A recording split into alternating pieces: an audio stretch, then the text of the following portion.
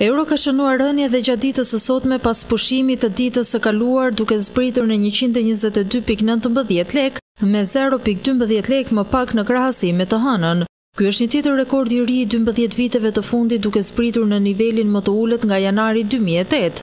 Ndose me ritme shumë të ngadalta se viti i kaluar, monedha e përbashkët ka vijuar në çmimin edhe gjatë pjesës së parë të 2019-s, duke rënë me 1.24 lek nga fundi 2008-s.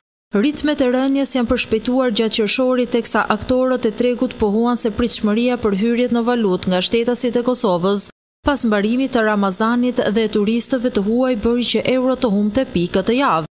Me këto ritme, euro po i afrohet me shpejtësi nivelit më të ulët të gjitha kohërave në dhjetor të 2007-s, kur euro zbriti në pak kohë në 120.9 lek. Tashmë euro është vetëm 1.8 lek larg këtij niveli. Me afrimin e sezonit të verës, aktorët e tregut pohojnë se euro pritet të jetë dobët për shkak të rritjes së ofertës nga turistët dhe emigrantët. Nga mesi i vitit 2016 euro filloi në çmimin e pandalshëm duke zbritur në 135 lek në fund të 2016-s.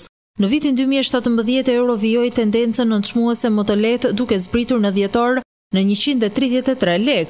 Kjo tendencë u përshpejtua në 2018 me ndihmë edhe nga konvertimi i kapitalit të bankave, duke bërë që në qershor të këtij viti euro të zbriste në 124.17 lek. Niveli më i ulët që nga viti 2008, duke bërë që Banka e Shqipërisë të fillonte një seri ndryshimesh të jashtëzakonshme për të frenuar rënjen e euros, duke blerë direkt dhe indirekt 463 milion euro në total. Këto ndërhyrje arritën që të frenonin rënjen, por gjithsesi euro e mbylli 2018 në kuotat e 123.4 lekëve.